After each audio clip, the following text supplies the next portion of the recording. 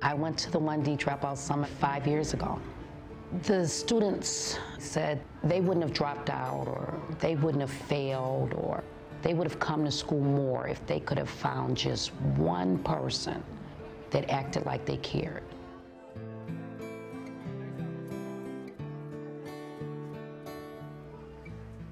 I know that kids come to school with a lot of baggage. No student wants to come and sit in a desk and be talked to and not be a part of the process. We all want to be part of something. Children are not blank slates. When they come here, they have something. And so I meet them where they are. Okay, this is the topic. Before we even open the book, what do you already know? And then we build on that. I know people think, well, oh, you just go in here and teach. But you teach in different ways. You teach different styles. You deal with different issues.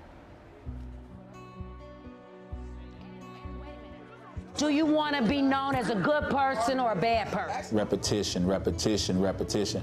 And then you put them out on the stage and hope they perform. What did you say 3 minus 5 was? -2. -2, very good. Everybody needs somebody.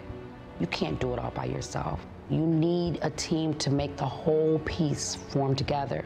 In this school, in life, they're going to have to act as a team in order to overcome obstacles, in order to knock down barriers. A partner, someone to make me feel better about myself. But you have improved, you know that. It just in this week, it's been a big improvement. What does that mean, though? I've got a -2.5 and a 2.5. When they come here, it should be someplace that they feel safe, that they feel excited to go to. I think if you use innovative techniques, that kids can forget about a lot of their troubles and start building something inside of themselves, for not only for the present time, but for the future. The only way to really keep them on top of learning and to keep them engaged in learning and to make it relevant for them is for our teachers to constantly be stretching their own boundaries to bring new things into the classroom. And that helps in turn stretch our kids' boundaries.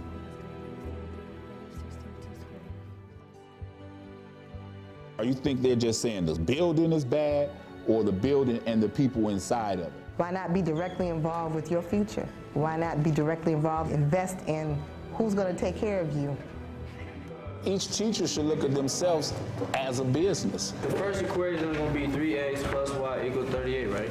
I want my products to represent the things that I represent, which is to be disciplined, to be prepared, and to be diverse enough so that they can adjust out in the outside world. And I'm saying to them that if you give me 100% of your investment and I give you my 100%, that you're going to do well. You're going to be fine.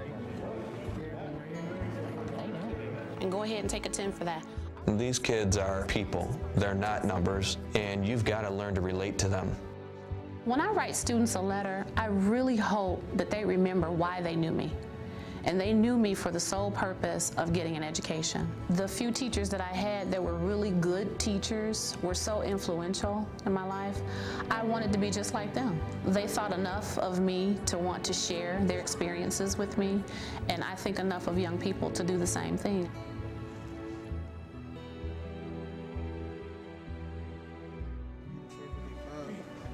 I haven't checked that yet. Oh, you ahead of the game. We are someone who praises. We're someone who supports. Before school, during your lunch, on your prep, after school, on the weekends, meeting a child, trying to change a child's life, one child at a time. So I told her in class that that was excellent. I praised her in class. I took 2 students to their first ballet. And the mother was in tears when I went to pick them up. I'm like, why are you crying? Because no teacher has ever gone to that length. And you guys got this in 20 minutes. You can clap for yourself. Yeah. We have to discover what's really going on with them, and it's our job to pull that out of them, make sure that they have some hope and they believe in themselves when they go out into the world. Developing them into mature adults, productive citizens, and young people who care about where they are and where they're going.